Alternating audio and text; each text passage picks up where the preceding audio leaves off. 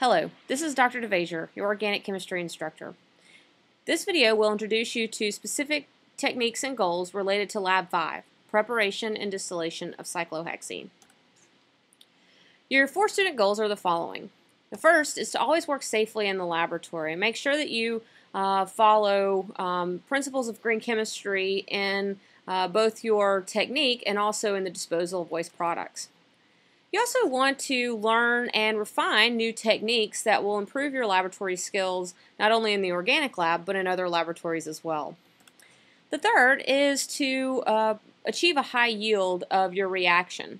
This lab in particular has one caveat related to that because actually this is one of those cases where safety and yield are actually competing.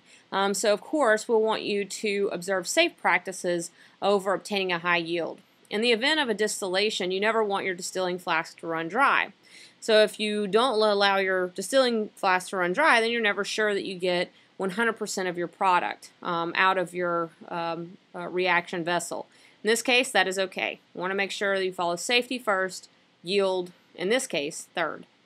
Number 4, which is last but not least, this should actually be at the top of the list.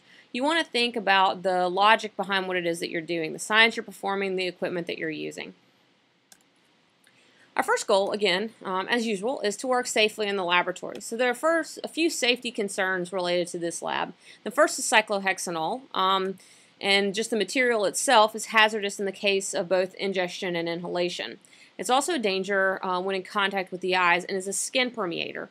What this means is that the material itself will soak through your skin. Many of the materials that we use don't actually go through your skin, but actually stay as a surface, react with the surface of your skin. So those can be irritants and they can be problematic and they can damage your skin, but they don't actually sink through your skin. Cyclohexenol is an example of a skin permeator. It actually goes through your skin and will come into direct contact with your blood. So you want to avoid having any direct skin exposure to cyclohexenol for that reason. Cyclohexene is a flammable material and it has a highly objectionable odor. And there are certain students and faculty members that find this very problematic and have actually developed sensitivities close to that of an allergic response to this material. So you might ask, why on earth are we working with it? Well, part of what it means to be an organic chemistry is in particular an organic chemist, is to work with materials that might be objectionable or that might not be very favorable. But what we want to be able to do is to manage that in a reasonable way. And the only way for you to do that well is to make sure that there are some ways of measuring your technique and effectiveness. In this case, we're going to make sure that no one is exposed to cyclohexene fumes in the laboratory by showing you some very excellent techniques that you can use to work safely and make sure that no one is directly exposed. Phosphoric acid is corrosive and should be handled with care. It can easily damage skin and your clothing. So like any acid, you want to make sure that spills are contained immediately and neutralized with sodium bicarbonate solution and cleaned up using paper towels. In this lab, you want to make sure, as with all labs, that you use the appropriate personal protective equipment. That is gloves. Typically, in this case, you're going to want to think more about latex gloves than, nitrile gloves rather than latex gloves. For the issue of the cyclohexenol, not to say that you can pour the material on your hands and it will be will have a preventative barrier, but it's just a slightly better barrier than the latex in this particular example. You also want to work in the hood. It is critical in this lab in particular that you stay in the hood at all times. You must avoid fumes and exposure to fumes of all laboratory workers during this laboratory. Okay, so there should be no cyclohexene fumes in lab. So how do we do this? Because eventually you're going to have to clean your glassware. So what you're going to do is you're actually going to clean your glassware in the hood. So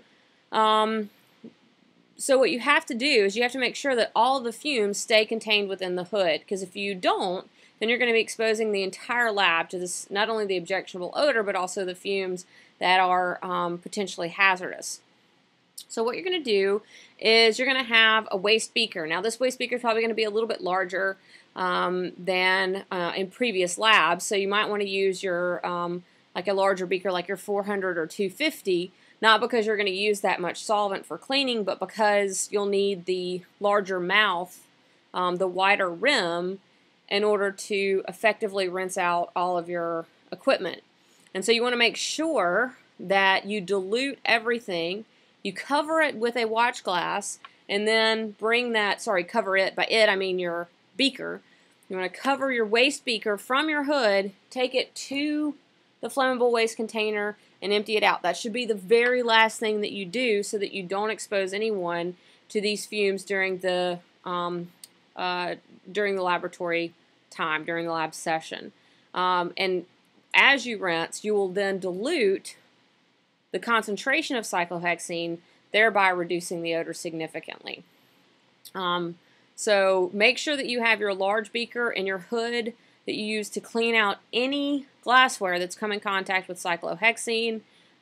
You'll want to pre-weigh your flask with the cork, with the glass stopper in it, so that when you're finished and you want to get your mash yield, you can then just weigh that flask with the corked, with the glass stopper in it, so that you're not exposing anyone to those fumes. So those are the key things. One is to use the waste beaker in the hood.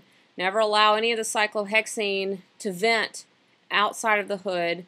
In order to do that, there's two things you're going to have to deal with. One is the cleaning of the glassware, which I said you can use the waste beaker.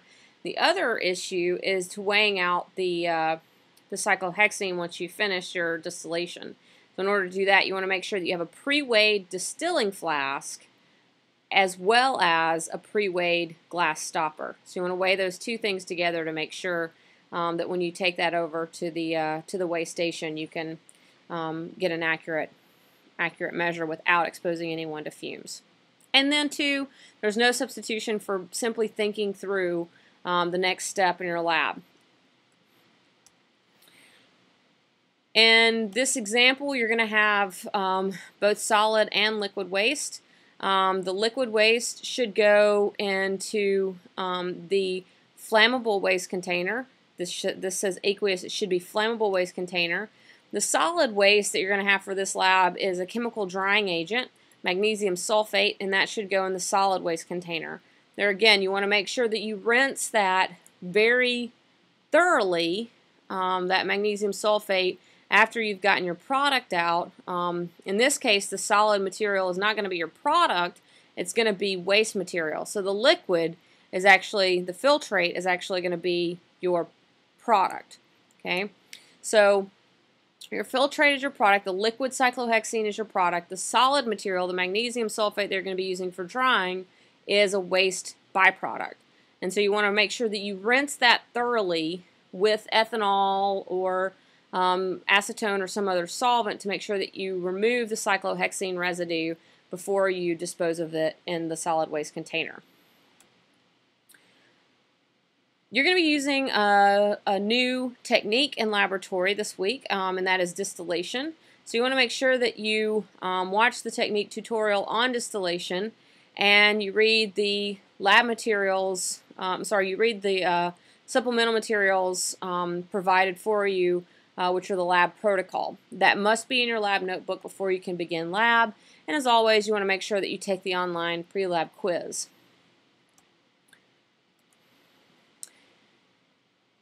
In order to make this reaction work, what you're going to do is you want to make sure that you keep an accurate record of your time in laboratory. You make sure that you write down the pertinent information.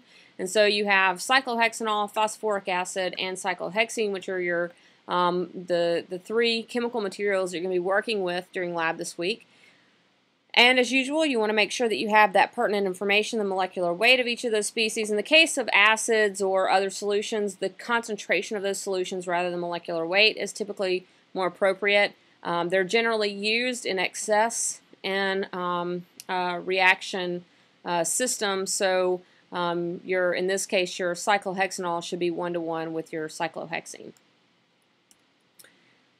In order to achieve a high yield, what you want to do is make sure that you have first assembled your fractional distillation apparatus. That's the first thing you want to do when you get into lab. Once you have that apparatus checked by an instructor, then you want to charge your 50 ml. Now, if you don't have a 50 ml round bottom flask, you can use a larger one. It's always better to use a slightly larger flask than a smaller one. And then you want to add the appropriate amount of cyclohexanol and phosphoric acid to your flask. Hook it up to your fractional distillation apparatus, and then allow that to react. Once the receiving flask contains your product, so basically once you start to see that drips over at a reasonable rate, you're going to collect that, dry your product, filter it in the hood. So don't filter this on the bench top, filter this in the hood, and then you can characterize this with an infrared spectrum.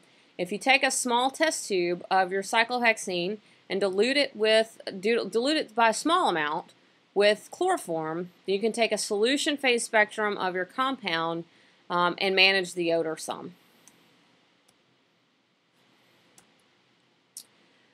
We have one major modification to this lab, and that is we're going to be removing the simple distillation step. There's a second distillation in the protocol that is not required for this lab. Now, we found that the magnesium sulfate, and there's I think it's sodium sulfate was prescribed. We use magnesium sulfate in our lab. It works fine at removing the water in the sample. However, this might require multiple washes depending on your particular sample. So you just need to get clarification if you have any issue there. The other major modification of this lab is you want to scale this up by 2-fold, right? So you want to double the amount of cyclohexanol, and you want to double the amount of phosphoric acid, which will hopefully lead to double the amount of cyclohexene. The reason for that is that this is a 2-step lab, right? So we're going to take the cyclohexene next week after a break, and we're going to oxidize it to adipic acid. And so in order for that reaction to happen efficiently, we need a little bit more of our starting material. So you scale up this reaction by 2-fold. So that is multiply everything in your reagents, your phosphoric acid and your cyclohexanol by 2. All right, now this is a sample, the example from your lab manual, which is the apparatus for the dehydration of cyclohexanol. I just kind of want to run through the key issues here. First of all, as I alluded to earlier, when your product begins to distill off into the collection flask, you'll observe sort of a steady drip. This is about 1 drop every 1 to 5 seconds or so. That should be your product. You want to make sure that you record the temperature as that's distilling. Now, the other thing you want to do is you want to kind of look at that distillation flask and make sure that it never runs dry. Okay, that's a very important part. You're probably going to want to build a foil tent around the distillation flask and the distilling column. The reason for that is because, again, heat is lost very quickly as this vertical movement occurs, so the heat will sink and it will not be recirculated back to the top unless you have something trapping that heat in. So just, again, make that large foil tent. The only challenge there is that now your foil tent is blocking your distillation flask sight lines. So you'll need to remove that ever so often just to make sure that it does not run dry. Okay, so let's go through a few pieces in the fractional distillation setup. The first thing is the distilling flask or the distillation flask. That's a flask that holds your reaction. Okay. Now, the other major point is the collection flask, or also known as the receiving flask. So we have the distilling flask and now the receiving or collection flask. The receiving flask is where your product will ultimately end up. So that's the thing you want. So you want to make sure that's clamped and is very stabilized in your setup, in your apparatus. The other major piece to the fractional distillation setup is the fractionating column or condenser. You're going to have your larger condenser, your fatter condenser, can be packed with this. In this case, it says steel. We use a modified plastic material called burl saddles, and those burl saddles can be packed into that interior portion of the column that increases the surface area so that you get more evaporation and condensation events, which ultimately leads to a purer product. Your condensing column is going to be a water-cooled condenser. Again, you'll notice that water goes in at the bottom, out at the top, and that's where the vapors condense. And then you'll notice it's at a slight angle, and so that then the liquid will drop down just via gravity into your collection flask. We do not have electronic thermocouples. You will just use a standard thermometer. But notice where the thermocouple in this case is in terms of the relative region of the tip of that thermocouple related to the distillation adapter. You want to make sure that your thermometer hits just in that neck, in that Y neck of the distillation adapter. That's for an accurate temperature reading. The other thing that we're going to have is a drying tube. This helps to remove any of the water vapor and keep that from condensing into the collection flask. Ultimately, what you're going to be distilling over is cyclohexene and water. It's a steam distillation. And so a steam distillation just means you're co-distilling your product with water. And so you're going to have water and cyclohexene. Well, we don't want the water. We just want the cyclohexene. In fact, the water makes the characterization very, very tough. So we have to get rid of the water. So the purpose of the workup is to remove the water, in fact. So we're going to take the receiving flask and add magnesium sulfate to it to remove all of the water. So the addition of the drying tube here is to try to minimize that issue as much as possible.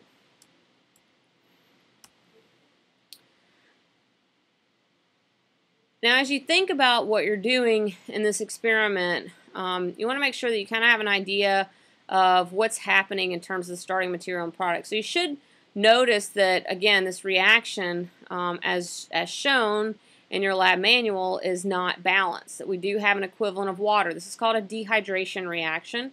The difference between a dehydration and a condensation reaction is typically a condensation reaction involves a much more elaborate rearrangement or coupling of two larger molecules with the subsequent elimination of water as a byproduct. In this example, in the dehydration reaction, the major elementary step is the loss of water to give you a completely separate molecule. So that's the only thing that's happening is the loss of water, which is contrasted to the aldol condensation, wherein there are many more conversions taking place, the loss of water simply being one of those elementary steps. As in the past post-lab grading, you want to make sure that you use your rubric as your title page. You want to make sure that both partners sign the front page in order to receive full credit. And you want to make sure that you have a generalized and adequate and well-written experimental procedure. And your results must be tabulated and neat and legible, and include all characterization data and as well as including the total mass yield and percent yield. And of course, your appendix must include both copies of the lab notebook entries. I'd like to thank the folks at the University of Oregon, Dr. Brandt and the other instructors, Dr. Weatherman, Dr. Allison, as well as the Aldrich Chemical Company and the Journal of Organic Chemistry for their assistance and supplemental information in this pre-lab video. I'd also like to thank you for your attention and hope you have a fun and safe and excellent organic lab this week.